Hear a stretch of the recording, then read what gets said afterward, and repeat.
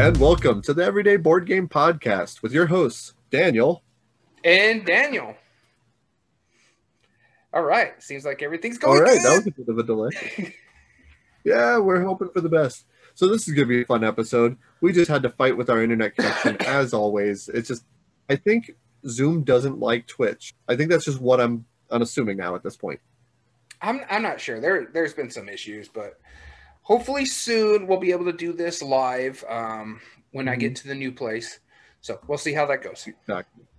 Exactly. So fingers crossed. We're hoping for the best. Anyway, Daniel, it's good to be back. Yeah, I know. 2 weeks in a row with you and me.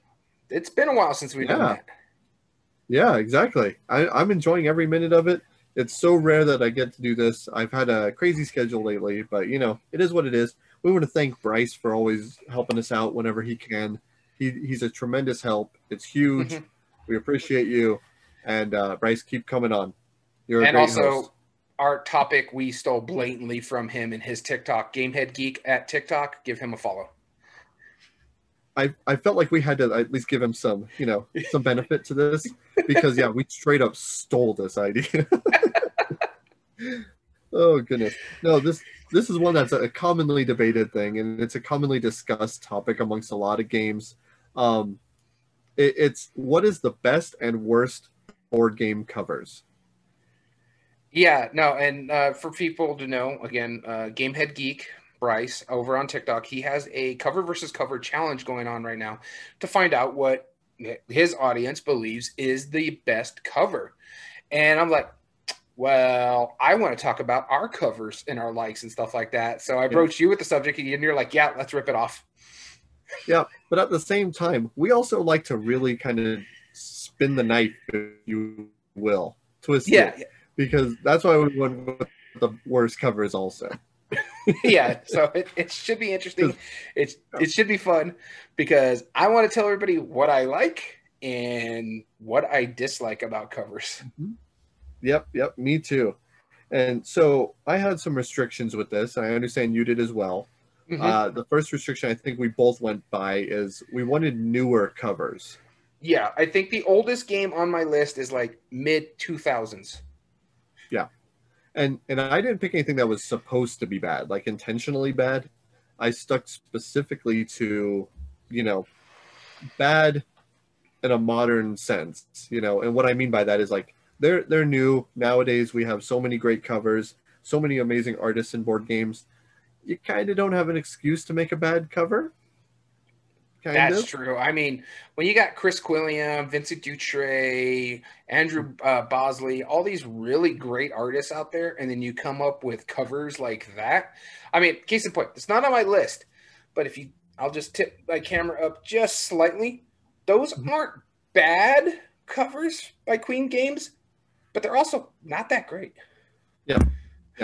They are what they are, exactly. And I have my Alea games clearly behind me, which may or may not make reference in this list. We'll talk about that. Those are some of the better Feld games behind me up there. Mm-hmm. But yeah, that's not saying much. Right, exactly. And there's so many companies that make like really phenomenal board game covers for Feld games even. Like I'm going to give a quick shout out to like Bonfire. Bonfire is an amazing cover. That's a great cover, yeah. But it's super pretty, right? Mm-hmm. So we have a lot that we can discuss.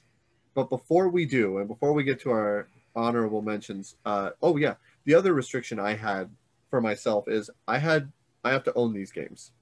Like, because it's very easy to find just really garbage covers from like board games that you would never have for any reason, Yeah. It makes sense. I want to at least be saying something positive about the games themselves. So if I own them, I know I already like them. Yeah, I didn't go with that restriction. Mind you, I've played every single game except for one on this list, and I'll get to that when I get to it. But everything else I've played on this list, and the box cover and the gameplay is great. It's just there's a bit of an issue, and we'll get to it when I start talking about my worst side. But most of them I've played at least several times. Good deal. All right. So before we get into our fan nominees or what our fan discussion, let's talk about what we've been playing lately. Daniel, what have you been playing? Oh, I've actually got some games played over the last 2 weeks. I'm just going to mention a couple small ones that I've played just because I played like about 6 or 7 games this past 2 weeks since we last recorded. I did play another game of Silver and Gold, as well as another game of Archaeology. Two of the best Phil Walker Harding games out there, stuff that we go and play. But the first game I'm actually going to talk about is I finally played Wayfinders. I actually met with our mutual friend Bryce, Really? and we played some games on Friday afternoon while he was off and the wife was at work. So we got together and played some games. Honestly, it's not a bad game. I really dug it. And speaking of box covers, that's a pretty box cover from Pandasaurus for Wayfinders. It's really nice looking. And I really enjoyed it. It's got an interesting mechanism to it where first you put your workers out to gain your resources, then you can move your ship around the board, and you're trying to claim all these so you can get your points or make things get, because you gotta, when you're moving your plane, you gotta either pay the resource to go to that area. So if it's purple, you gotta pay a purple resource. If it's red, you gotta pay a red resource, and so forth. And then if you want to put a hanger on it, you gotta claim it. And so you got to pay the resources for that, and then you get a certain reward for it. Either it's like random resources out of a bag, or now purple locations are free for you to move through instead of having to pay for them and stuff like that. Actually really enjoyed it. It's a pretty good game. I'm looking forward to playing my copy finally. I have it sitting right over there, and it actually, when I was looking through my games of like best covers and whatnot, that actually popped out to me, and I was like, but I didn't want to put any ones that I haven't played yet, just in case I didn't like it. Yeah, But no, it did. It was it's a definitely in good the game. running. It's a really good game. Cool. I like it. Awesome. Yeah, I have a whole bunch of new games that I wanted to bring up. All of these were on my shelf of shame, and I've got them all off, and I'm so excited about it. The first one I want to talk about is Parks. Have you seen Parks? Yes, I'm Speaking just of trying to pretty remember covers, which one is it, because there's Parks, and then there's that other one, Trekking the USA. I get those mixed up. Is Parks the one with like the abstract looking bear cover? no, Okay, no. In fact, I don't think at all. No, it's one of the Parks like actual photographs, the 59 states or whatever they were called. got it. Yeah. It's a gorgeous like waterfall of like one of the national parks. No, this is kind of like a one-way rondel worker placement game. So the way it works is that you have a series of different spots that give you different resources. If you're the first player to play, you can move your hiker as far along the trail as you want, but you can never go back, and you can never occupy a spot by another hiker. And so when you get to the end of the trail, though, then you got to do stuff like take parks, trade in the resources to get the parks for points, or do a whole bunch of other things like get gear to upgrade. You get fulfill like bonuses, become first player, all sorts of fun, nifty things. Uh, it's really a brilliant game. I was super impressed by it because at first you're thinking it's going to be super crowded. If there's 4 people playing, which we had, that's 8 pawns that are coming out, or 8 hikers that are coming out throughout these like probably only 7 or 8 spots at a time. So you're thinking it's like, man, there's probably not going to be much room for anything. No, there's quite a bit as people are shifting in and around. And you have a campfire token, which you flip face down, put out your campfire, and then that lets you break the rule. You can then go into a spot that somebody else has occupied, including your own. Normally you couldn't do that. And that's pretty then cool. I just love the way it works. You have gear that you buy with sunshine tokens, which are the second most common thing. And then the most common is water, which you have canteens, which are little abilities that you activate by adding water to it when you get a water token. It's so smart. It's such a cool game. I highly, highly suggest it. It's probably in my top 100 already. I No, just after that one play, I was super impressed by it, and I want to show you it. I think you would dig the mess out of it. it sounds pretty cool. I do want to try that out. You got me intrigued. Let me tell you. All right, so the second game on my list here is I played Fallout the board game with Bryce as well. I actually got the expansion where it turned it into a co-op game. and I wanted to try it out. So we didn't get to play all the way through because I had to go pick up the wife from work.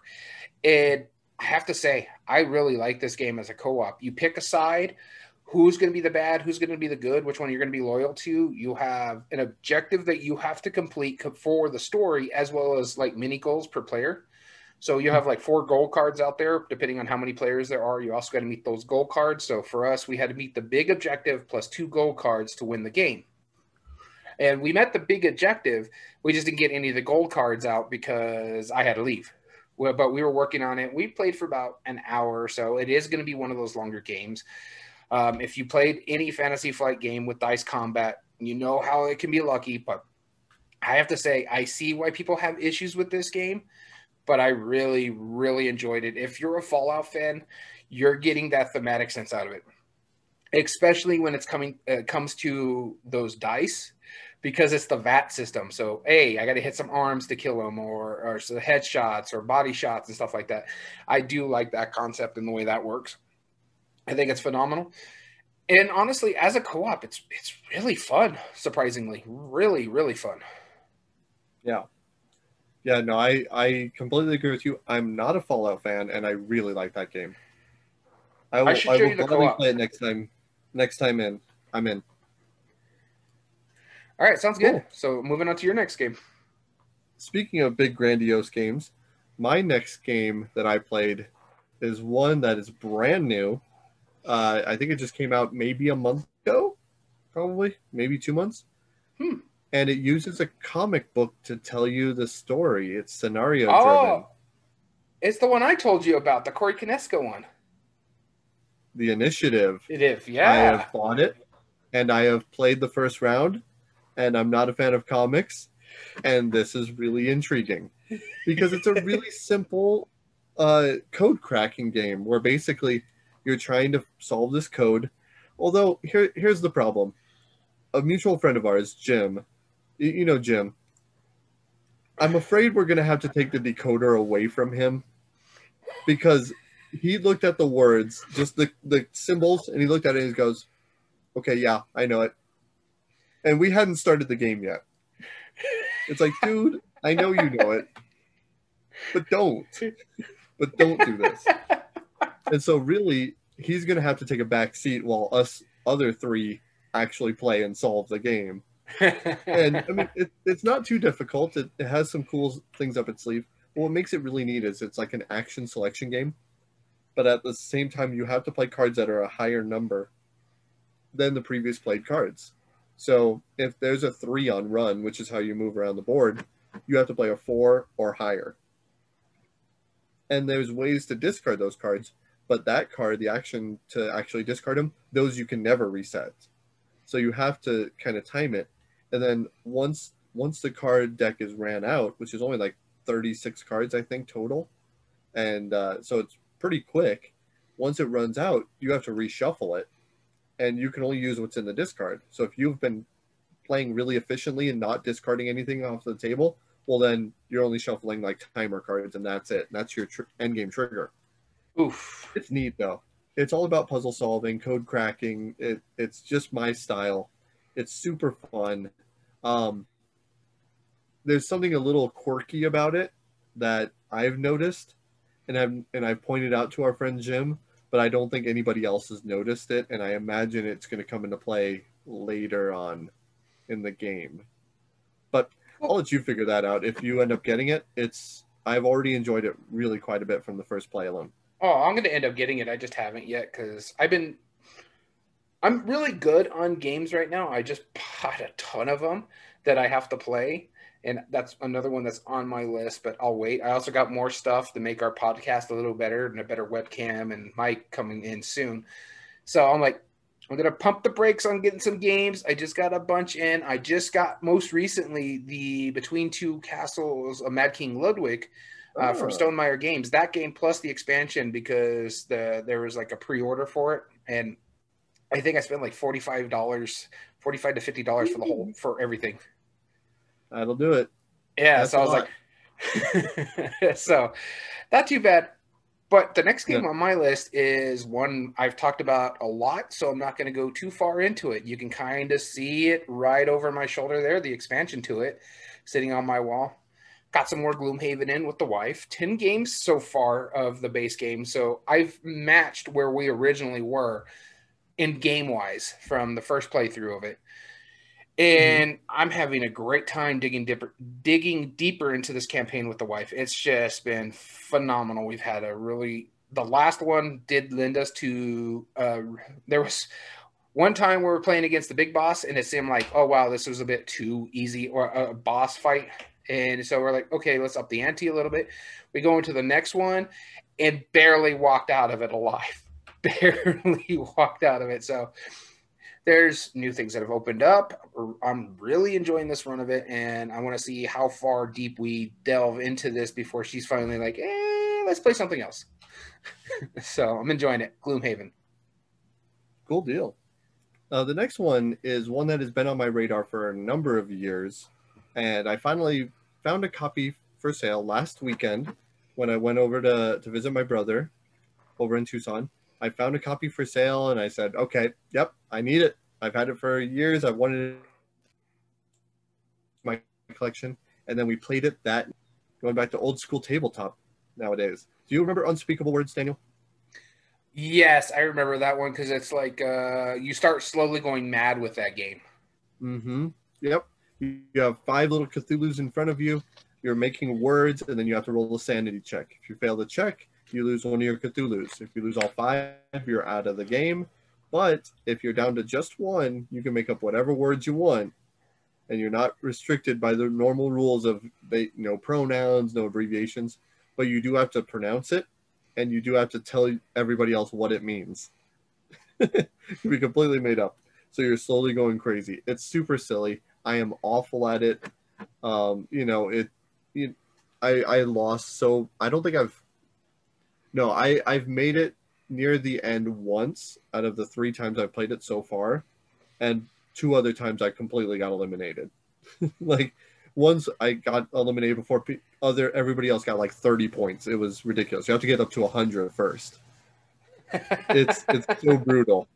It's such a brutal game, but I just need to stop going for like 20-point words. That's crazy. So I guess that's the thing. It's Unspeakable Words. Super fun. So my last game here is one that we talk about a lot on this podcast. It's won several of our top 8 debates, and one I've been wanting to show my wife as well as my friends Angel and Maria. I've mentioned them before. I finally got them to play it yesterday, actually, and it went over like gangbusters. And that's simply John DeClare's masterpiece, Space Base. Mm-hmm. Again, like I said, finally was able to show it to them. First time play for my wife, Angel, Maria, and they simply loved it. Once it got going and they figured out how things were going, they were like, "Oh yeah, this is fun. This is great. Okay, I get it." Oh, and what's really good about this game is you're engaged throughout the entire game. Once you start putting cards into your tableau, this way they flip, you're paying attention to how people are rolling. Hey, they're throwing a 2 and a 3 over there. Well, guess what? I get money off of that now. Oh wait, they threw a 5. I'm gonna get my victory points off this card then. And it's been fun. It's a great time. It's still a little finicky when it comes to like trying to remember how the charges work exactly, but still one of the best games I own in my collection. And it's got a great box cover. The rest of the art is okay at best, but Space Base, that's one of my favorite games and finally got it played. Very cool. And my last one that I'll talk about then, I have plenty more that I could talk about, but I'll cut it short just because, let's stick at 4. It's a game called Rule the Realm, which does not look like it would normally be a good game. It has a pretty cover, super pretty looking.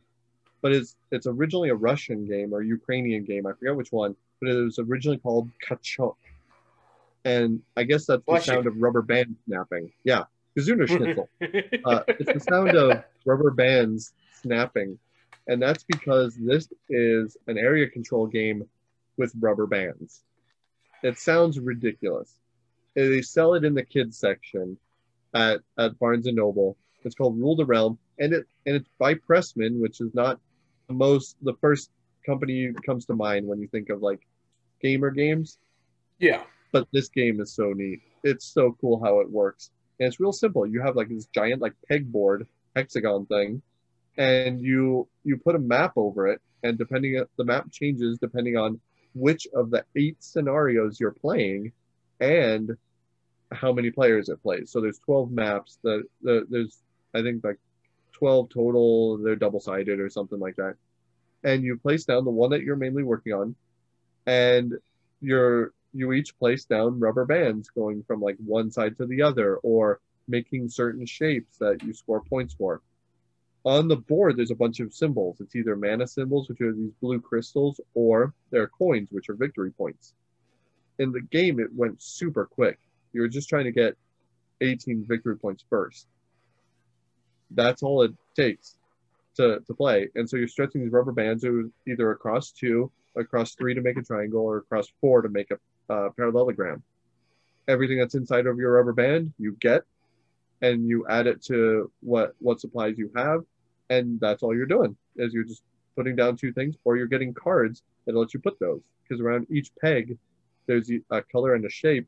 So it'll be either like the green diamond, or the red circle, or the blue sun, or the yellow sun, or whatever. Mm-hmm. And you're matching these cards all a Ticket to Ride style. You either draw 2 cards or play cards to lay out your rubber band. It's so neat. One thing I really like about it, though, is that when you're putting a rubber band on an opponent's peg that they already have, if you already have your rubber band on a peg, you no longer have to pay that card.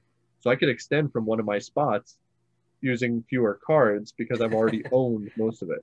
So I could put like a triangle with only 1 card if I already have the other 2 pegs. But it's more difficult for your opponents. If you already have a peg and I'm like, oh man, I really need to get there, I still have to pay the card, and it goes to you, and it goes in your hand because you already own it. It's so neat. It's so simple. It's like, why didn't anybody think of that before? But it's so good. Kachuk or Rule the Realm. Phenomenal. Sounds interesting. I have to see it before I actually start playing it, but it sounds interesting. That's about bizarre. As good as I can say about it. Yeah, it's bizarre looking. It really is. Cool. Yeah, I would think so if you're using rubber bands. Yeah. It's I mean, it's a component that's not normally seen. And they're like the little hair rubber bands that or like the bands you put on like braces and stuff, They're like the more plasticky kind, But yeah, no, it's such a neat game. I'm surprised I hadn't heard of it before, and I'm surprised it hadn't been done before. It seemed too obvious. But either way, let's go into our list now. What are the best and worst box covers? Sounds good to me. Have you looked at the fan votes yet? So I've looked at it somewhat. I haven't looked too much in it, though. Some people have put like pictures of it, and there's one that terrifies me when I see it. Okay, we'll look at that. I haven't looked through them yet, but I almost wonder. I bet 0 of mine are going to be on the list. I actually can look at some here, and yeah, mine are not anything yet from the few that I can see are on my list yet. Some made my honorable mentions, but we'll talk about those in a little bit. Yeah. All right. That sounds good. Do you want us to take it off? All right. Starting with Scott here. He says the worst is probably Great Western Trail, which I'm assuming he's talking about the Constipated Cowboys, not the new one that's coming out. Yeah. And he loves the Wasteland Express delivery service and Excavation Earth. Yeah. Great Western Trail, I mean, just because they look dead in their eyes doesn't mean that it's bad. They just look like they're wax figures, and they're a drawing of the wax figures. Like, I don't have a better way to describe it. I don't think it's terrible, though. It's not great. It actually made my short list, and it's one of my honorable mentions. So really, okay, that's fair. Yeah. Patrick said, "I'll go favorite and worst. Favorite is Scythe. Ugliest is Chameleon." Which I like the way Chameleon looks, but I get why he says it because it's not super effective with colorblind folk. Yeah, I can see the chameleon. It's like, So Aaron posted one of those pictures, and this is the picture I was telling you about that creeps me out. I'm not exactly sure what game this is. I think it says Evil, the Supernatural game. I'm going to go look at some replies here. Doesn't actually say what the game is, but man, that is a creepy picture. Yeah. Yeah, I think it's something like that. Something Evil, the Supernatural game. If I had to guess, I think this is from there's a company like Flying Frog Game or something that always had like live actors as their cover photographer or like photographs and stuff. Yeah. I do really appreciate Jason's reply to that. And he just simply said, well, what's the worst then? Love that reply. Brilliant. All right, Dan, represent. He said, this War of Mine has a really good cover art that shows you right away what you're getting into. Yeah, no, I've seen the cover on that one, and it is really nice. But I have a hard time with trying to play a game like that. I've looked into it, but this is based on a real historical event that's recent memory, the War is Mine. So that's why it's kind of, there's people alive today who lived through it, and they're still relatively young. Yeah. So I have a hard time. As someone who likes historical games, this is still... That's tough. Yeah. Yeah. Jeff says there are a lot of gorgeous ones, so I can't really decide.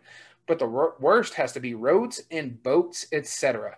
It is ridiculous. The art is horrible. The text layout is mind-boggling. It's so ugly and ill-conceived that I have little faith in the game being any different. And he posts a picture of the cover, and I can't disagree with him. That is... The art's okay, but that design of the lettering and the way it's written out, it's upsetting because so to describe it for our audio listeners, the word roads and boats are using a lot of the same. So it's literally there's an R and a B on top with an R on top, like in a column, and then there's an O, a big O that's the size of both of those letters combined. And then there's an A, and then there's a DT, the D on top of the T, but it's at an angle to match the A, and then a big S that matches also the same size as the O and the A. But then there's an ampersand inside of the O. And then don't even get me started on the etc. part of it. Which means, the etc. starts with another ampersand, which does not help. It's not an E. You already have the A in roads and boat. Like it, I think they were trying to be frustrating to read. I really do. But I've heard the game is really good. And so I like mentioning a comment in here. Sarah says, "You mean it's?"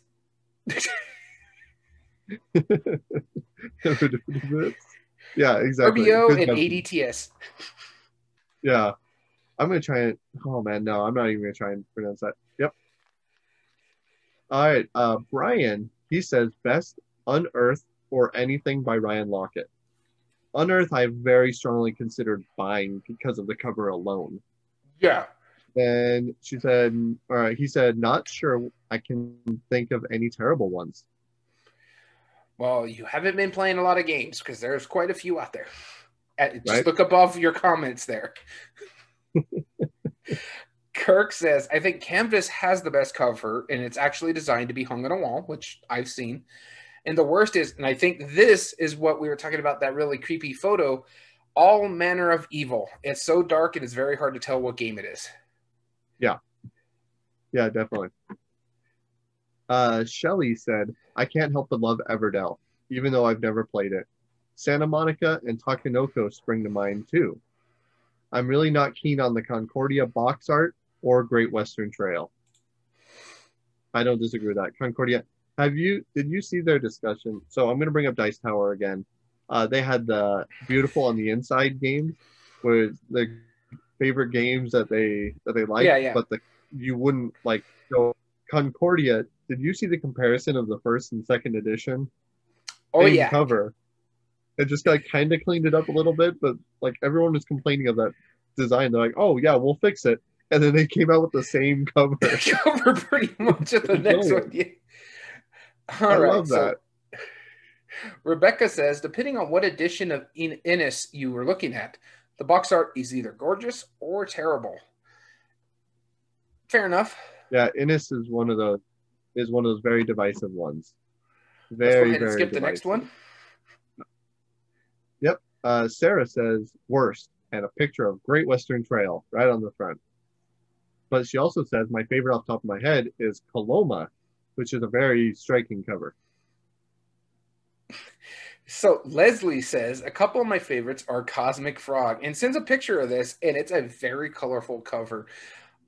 Best way to describe this cover is if you're on a substance, this would freak you out. Oh, yeah. Oh, yeah. As well as in Isle of Cats.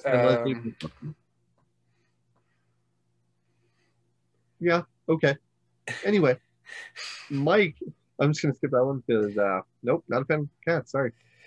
Mike, best in my collection, Explorers of the North Sea. I don't know. Really pretty cover. Like, I don't like any of the art that's in any of the Raiders, Explorers, or anything like that. I just think it's boring. Out of all the covers, that one's probably one of the nicest ones. Yeah, it's nicer than the others, but that's not a par. I don't feel. Fair enough. So this is a first here. Scott says Great Western Trail or Brass Lancashire by Roxley. He specifically said Roxley. And the worst is Trois. I can't speak French. All right. Antiquity is another one by Splotter. And I'll be talking about a Splotter game in my top 4. Ooh. Yeah. And I like Trois.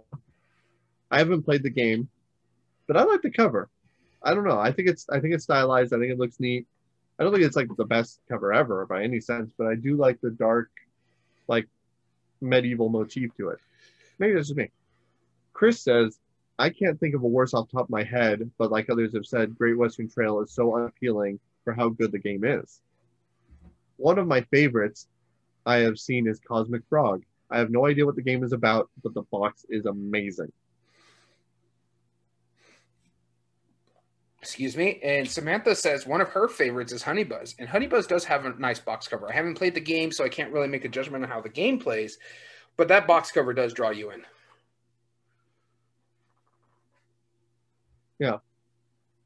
Scott also said, growing up and watching Western movies in black and white, I don't see all the hate for the original Great Western Trails box. And Sarah adds so Sarah tried to describe why. Yeah. The problem with it is that the black and white is that the faces are slightly off and designs itself very static and boring, and I cannot disagree with her. Yeah, that's fair. Sarah said Concordia again. Again, that's another one I cannot disagree with. That is just oof. I just never played the game, so I don't want to make a judgment just on the box cover. There's only one, again, on my list that I can do that with, and you'll see why. Steven says there are so many good ones. I'd be happy at an art gallery of just board game covers. I really like Andrew Bosley's work, such as the tapestry cover, which is really nice. As for the worst covers, I really don't know. If I can find myself to the BGG Top 100, maybe Food Chain Magnet or El Grande. I really like Food Chain Magnet's cover. I hate the way the components look. But the cover, I dig that old 1950s style diner. It's super cool. Looked at like the BGG Top 100 to help make this list. El Grande was on my short list, but I'm like, it's an older game. I'm not going to put it here because I don't want to get in trouble for what it is. But it's a game that's so good, it deserves a reprint with great art. Yeah. See, I didn't put El Grande on my list for one very, very strong reason. I think my 4 are way uglier. That's why. So John said worst is probably Castles of Burgundy in terms of chasm between artwork and gameplay. And I love what Seventh Continent did in terms of making me want to open the box. Seventh Continent wasn't too bad. I do like that cover. Sometimes that simple art cover is really nice. And Pam says the worst cover I don't know. is. Go ahead. Is Masons, and I've never even heard of that game. But is that Rio Grande's? Doesn't look like it. That's a pretty awful cover too. Yeah, but she the also, bottom looks like a Rio Grande game logo. it might be. I'll load it up, but no, that's not a Rio Grande game. So, wait, is it? Yes, it is. That's a Rio Grande Games logo. That explains a lot. I stand corrected. Oh, poor Rio Grande Games. But she did reply that her best cover is Ashes, the original. Couldn't agree more. That is an amazing cover. That is a nice cover. Mm-hmm. VA Europe. Right, so, yep. VA says best Inish, second edition, A Study in Emerald, first edition, Nova Luna, and pretty much anything that Vincent Dutrait has done. Worst? Yeah, I can't disagree with that. Dominant Species because of that font. Yep. Yeah, that font is awful. A Dominant Species. Oh, yeah, no, I don't disagree with you on that. So Joelle says, if not for cover art, I'd have bought Great Western Trail by now. Agreed. Todd, I probably wouldn't have, actually. Tom says, some of the least appealing covers for great games. Haven't played them personally, but I have heard good things. Concordia, Great Western Trail, and Santa Maria. So many great ones. Everdell, Predaporter. I'm assuming the second one for Predaporter. Yeah, probably. Coco, Parks, Nimbra, and anything in the micro artwork, or in the Miko artwork, sorry. I actually just got a copy of Coimbra not too long ago. Really need to try that one. Does have a pretty cover. Good luck on the colors. Good luck on the colors. Yeah, I looked into it. The colors are. Aaron says favorite cover for him is Apocalypse Road, which is a GMT game that I know nothing about, but that's a nice cover. I'll be honest, I couldn't read the title. That font is crazy. And then Greg says, I'm partial to the old SPI white box era, which is just a red star, white star, and it's just a plain white box with a red banner across the top of it. I don't know if it's a war game or what, I have no that's clue. interesting. Greg also put, I like any cover with artwork by Roger B. McGowan, with my favorite being the classic GDW title designed by Frank Chadwick. That's actually a decent cover if you think about it. It looks like a black and white picture. Yeah, it's pretty neat. He also added one of my least favorites, great game with attractive, classy graphics inside, but a pathetically bad cover, New York, 1901. I don't know, I kind of like that one. The cover's nice. I haven't heard good things about the game itself, but he also added perhaps his favorite. Fan. Go ahead. Oh, I said I'm not a big fan of the game. It's okay. Perhaps my favorite SPI cover is Atlantic Wall, The Invasion of Europe, June 1944. That's a mouthful. Right? It's not a bad looking cover. Jordan says, no, the very Metropolis, like old, like the old German, like silent films, like the ones that were just super surreal and creepy. Yeah. I like that. Jordan says this one is infamous in wargaming circles. The game itself is a serious war game on the Sicily campaign of WW2. And the cover, on the other hand, looks like something from a high schooler's doodle pad. That's Operation Husky. Does look like a high schooler's doodle pad. Right, it really does. All right, so Brian says Unearth was the first board game he's ever purchased based solely on the cover art. Worked out as well as he loves the game. And that is such a nice cover. And Jordan says, let's not forget World in Flames. The game is a classic, but the box bears an unfortunate resemblance to something that isn't usually associated with WWE. you want to look at that cover, check it out on Board Game. Yeah. Let's just say, yeah. Lucas says, best one, Escape the Aliens in Outer Space. Worst one, every generic fantasy cover. I almost bought Escape the Aliens in Outer Space this last weekend at Barnes & Noble based on that cover alone. It is a nice cover. Aram says Concordia is ugly, very specifically, but the game is marvelous. And let's skip that one. Neil says Tricarion Collector's Edition looks pretty sweet. Also, Island of El Dorado, a simple black box with a magnetic lid, gold lettering, and inside the box, some sweet art.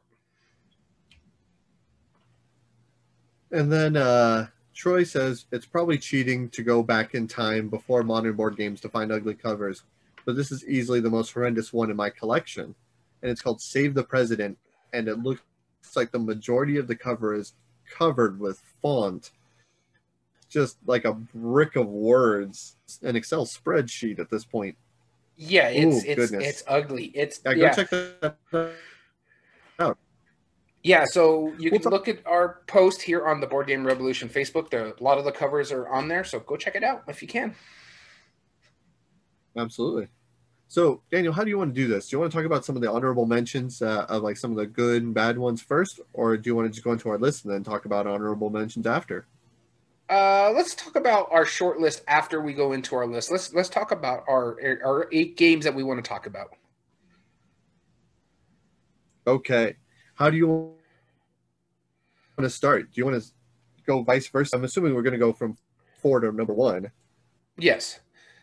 Let's go with worst first and best last. And on a high note, I completely agree. All right, I have the coin of doom. Let's find out who goes.